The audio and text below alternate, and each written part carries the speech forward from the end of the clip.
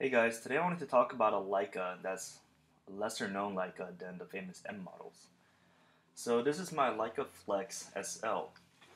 So this Leica was in response to the Canons and the Nikon SLRs that were coming out back in the day, and this was Leica's response to it. And it's an interesting camera. First of all, the first thing you notice about picking up this camera is that it's very heavy. It's almost like a brick with the lens right here. And it's very well made actually too. I mean, well made in the sense that if you drop this, it'll still work because, like I said, it's a brick with a metal body construction, and it's pretty durable. I have a dent right here that doesn't really affect anything, but just goes to show you how strong this camera is structurally. So I'll go over the basics of this camera. So there's a cold shoe right here. It's not a hot shoe, and I mean, to be honest, with the Leica, you never really use flash anyway, so it's not really an issue. But it's just there. Maybe you can mount the GoPro or something. And on the side right here, you have your shutter speed, which is just a wheel that clicks into place. It's pretty firm actually. To you need a good amount of finger strength to turn this wheel right here. And you have the shutter count right here, which is unique on its own as well because if you notice other SLRs, the shutter count goes in a different direction as this one does. So as you wind your film, you'll notice that this is kind of the opposite of what you're really used to with the regular SLR or the regular Leicas. The counter actually goes a different direction, which is pretty interesting. I mean, it's not really a big deal for me. So right here you have your rewind knob. That's very similar to the other SLRs that you see in the market. And for the ISO, it is part of the rewind knob. You actually turn the little wheel. There's a little button that you press and turn at the same time to set the different ISOs. And the ISO numbers are actually on the side of the wheel right here, which is okay. I mean, I had to get used to it because, with Leica's ISO wheels right here for the M series, but for the SLRs, it's right here. Alright, so moving on. To open the film door latch is right here. So there's actually pictures right here that show you how to open the door. So what you do is you press this little button right here, and you go up on it, and that opens the camera. Alright, inside the camera, it looks pretty standard like any other SLR. You have the film catch right here, which you slip into film right here, and you have the wheel right here to latch the film in place. So loading it is very similar to any other traditional Nikon or Canon from the time period. And right here, you have your film release right here, film release button. And you have your tripod mount right here as well. Alright, and to lock it back into place, you just go down and it locks into place. Perfect.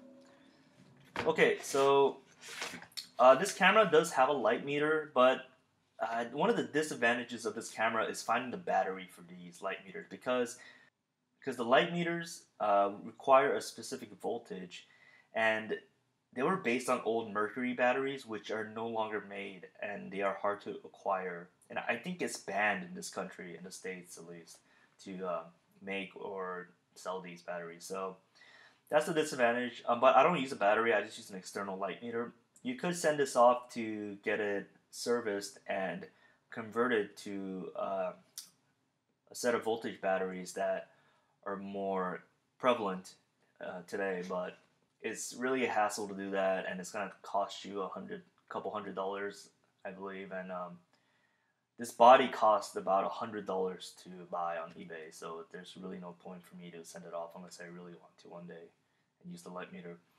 But if you look in the viewfinder right here, the light meter is actually the traditional needle that moves back and forth, up or down, depending on where your exposures are. And you have the battery port right here, which, like I said, I never use the light meter because of the battery issues, so it's really not a functional thing for me right now. Alright, so for the lens right here. So Leica SL uses the Summicron R series lenses, which are significantly cheaper than the M series lenses, but there's some disadvantages to it as well. Um, I'll go over the build quality first. It's very well built. It's very sturdy, metal construction. The focus ring is very smooth to turn, and the aperture ring is very smooth with firm clicks with different apertures that you select. But the disadvantages are the filter size. So for these specific types of lenses, you have to use the old 6 series lenses, filters. So, well, I don't know if it's different for the other lenses of the same R series, but for the 50 millimeter lens that I have right here, the filter sizes are kind of off.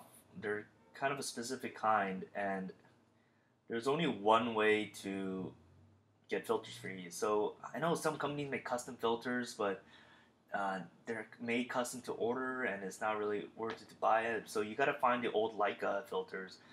So it's a two-piece filter. So you have the actual filter and the retaining ring, the 14160 retaining ring that goes on top of the 6 series filter that keeps the filter in place.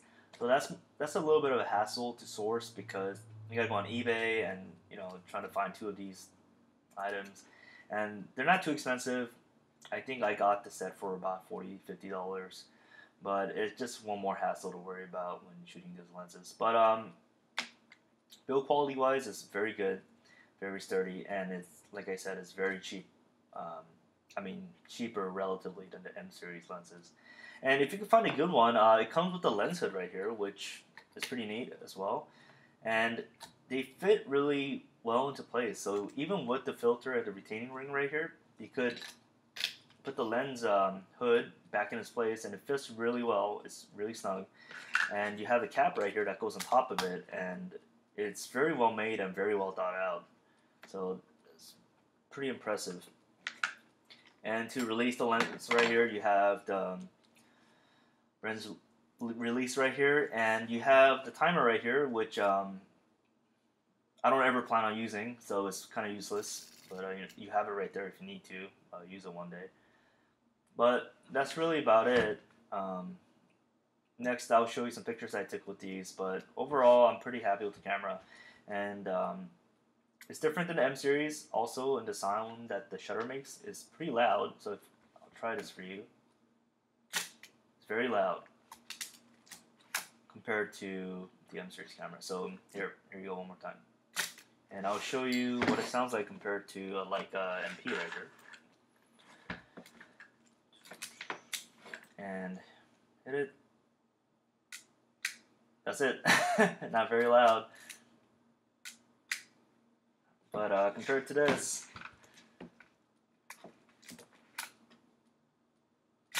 yep, there you go. But that's my Leica SL. If you want one with the lens, filter, and the body, you can get one for about $600. Still pretty expensive for a film camera, but cheaper than the M series film camera. So this is an option for you if you want a Leica, just a little different. And that's really about it. If you like this video, give me a like. Thanks.